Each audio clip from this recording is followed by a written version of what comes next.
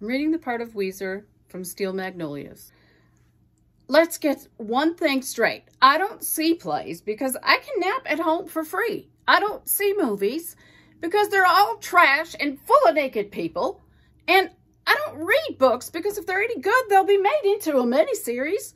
And as far as Owen is concerned, Clary, a dirty mind is a terrible thing to waste. We are friends. He would like more. I'm dealing with that. But I'm old and set in my ways. Besides, I can't help that men find me desirable. Yes, I feel fine. I feel great.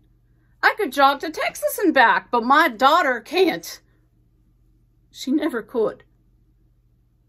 I'm so mad. I don't know what to do. I want to know why. I want to know why Shelby's life is over. How is that baby ever going to understand how wonderful his mother was? Will he ever understand what she went through for him? I don't understand. Lord, I wish I could. It is not supposed to happen this way. I'm supposed to go first. I've always been ready to go first. I can't stand this. I just want to hit somebody. Something. And hit it hard. Is what you are.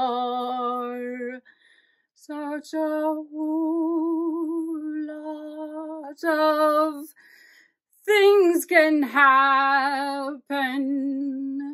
So firmly say, but sweetly sorry.